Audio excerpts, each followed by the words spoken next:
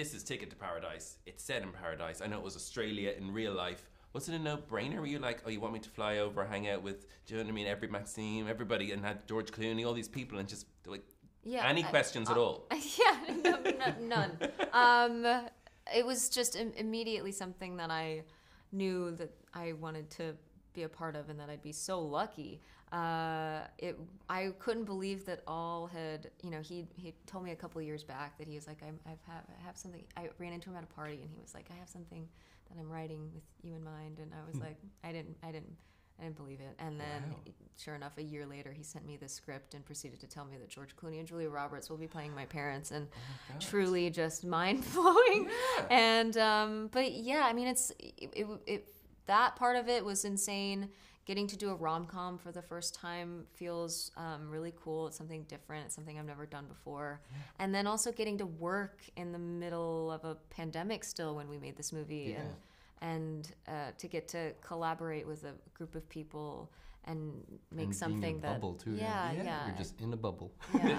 Did that help you bond, Maxime? Like, because obviously you've got this amazing cast, but did you become tighter as people, if you know what I mean, because you had to be in a bubble? Yeah, we saw each other every day. We were on a small island. We were on a very scene that Julia for each other. Oh yeah. Yeah. Certainly, it certainly did help the whole, like, it sets the tone of the movie too, Okay. And we were in a beautiful island. It was sunny all the time, tanning most of the days.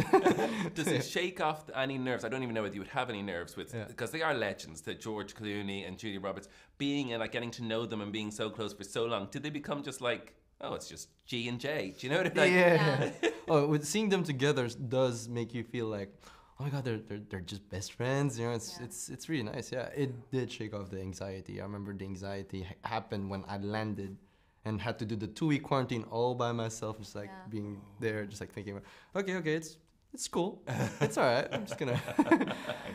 They were immediately so sweet and kind to all of us, and I brought my sister with me to Australia, and when I first met Julia, she invited us to lunch, and we had a lot of hangout time with Julia, and she's just the best. And George also had us all go on a boat trip together and watch the sunset, and he made us pizza. It was kind of moments just every day kind of going, what is my life and what's happening? Because even watching the movie, I'm kind of going, okay, it's a scene, but they are swimming with dolphins in real life, I assume, and then they're on the beach. So, like, you're just going, this is all things this is like my dream vacation. Yeah, it really but with is. George Clooney, I mean, Bali is like that. Like, you actually just go around a boat and you just like look at dolphins and just like caressing them. It's just so like, that's how it really is. Yeah. And you guys have amazing chemistry on screen. So did you bond straight away and get on and like? Oh yeah.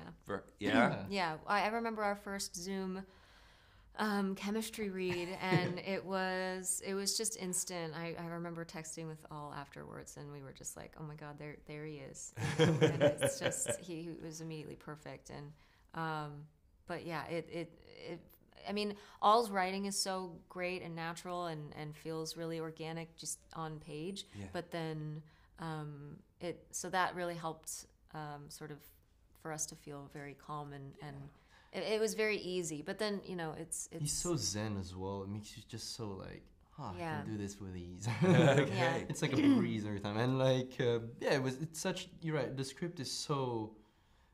It was already so well written that we don't have to do any extra, we can literally just explore it, and just be fresh about it between our chemistry and everything, And did you corpse it all, as they say, like start laughing in the scene when you're not supposed to? Like, because obviously there's this scene, right? I assume you're not going to talk the ping pong scene, of course. Where George and Julia just go nuts dancing, and it's like, as an audience member, even I'm going, did you don't see them do that in movies often? It's when you're there, because you're in that scene. I know. Were you expecting them to go as... Nope. No. We did not. It was supposed to be, I think it was supposed to be more of like a choreographed moment, and then literally they just like we were kind of setting up shots. Everything was very casual. Really good with beer pong too, so I was just like, oh my God, he actually is winning. But we remember, I mean, literally everyone was kind of like hanging out, and it was very casual. And then all of a sudden they were like, all right, we're rolling, and they were just was like, oh my God, we're doing this. Have they been drinking for real? It's a pleasure to talk to you both. Congratulations on the film. Thank you so much fun. Thank you.